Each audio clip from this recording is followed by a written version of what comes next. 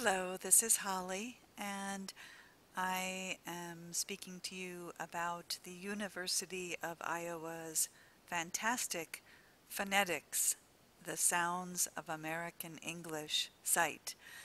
There are other tutorials and examples you can find on YouTube and probably elsewhere on the web if you do some searching, but I am going to post this for Loop, Learn English with a Worldwide Perspective, learners who want to focus on a few specific pronunciation challenges they might have.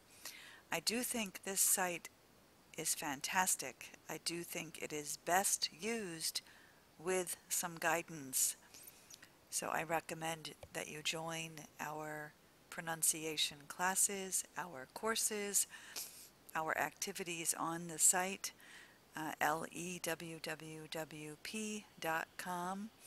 Be in the loop with Loop, and if American English is something you are trying to improve, use this site, please, to practice specific challenges that you have. So when you log into the site, you can see the URL for the site here, and I will share it on our site as well in our pronunciation group. When you first join, first go to this URL to the website, this is what you will see. And you'll see several tabs, and I invite you to explore these tabs.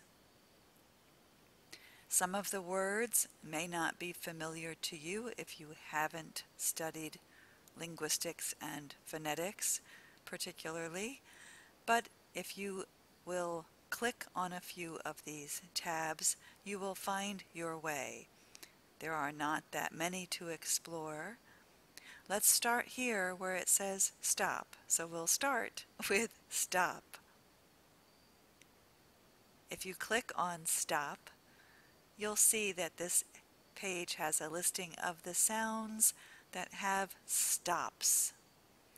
A stop is a consonant characterized by a complete obstruction of the outgoing airstream by the articulators, a buildup of intraoral air pressure, and a release. So you may not find the wording helpful, or you may, depending on how much you have studied. But what can be very helpful is to find the sound that you are looking to practice. So let's look at P. If you click on each one of these, you will see a similar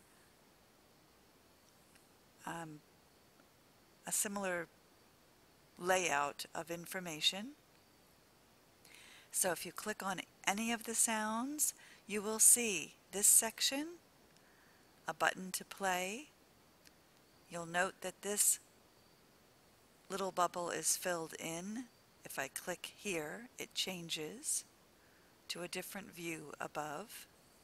And again, a button to click for next. And on the other side, a real person and a button to push to hear the sound that the letter makes, and then words to hear it in the initial placement at the beginning of a word, internally in the middle of a word, and as a final consonant sound at the end of a word. I think it's helpful to play these, hear them, try to reproduce them, but I recommend when you get to these pages to click first here for a step-by-step description. Get a mirror and be at your computer with a mirror and check each of these. Put your lips the way they have them here. Notice the tongue position. Next, try to follow what they are highlighting. And last,